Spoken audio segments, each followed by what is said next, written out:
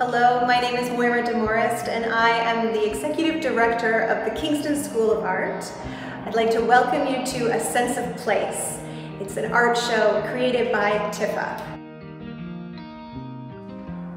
Hi, I'm Belia Brando and I am the Program and Workshop Convener. Hi, my name is Helma Gansen and I organize the plein air outings for TIFAA. Most of our members, 24 members, are actually traditional artists, landscape artists. The work that you see here is quite unusual and it is a direct result of not being able to leave home for an entire year. And everybody had an opportunity to experiment and explore. Aside from the fact that we couldn't meet, we did meet every Thursday online through Messenger. So every Thursday we had a painting.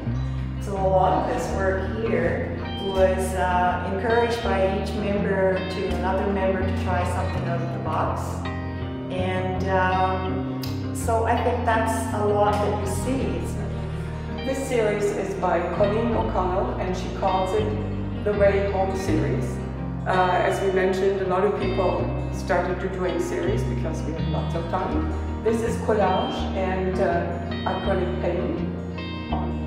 Many artists chose to do a series of work over the pandemic, and Martha Stroud did a series on the KMP Trail, and that includes the Swamp, Anglin Bay, Molly Grant Point, and these she was inspired to do from her daily walk.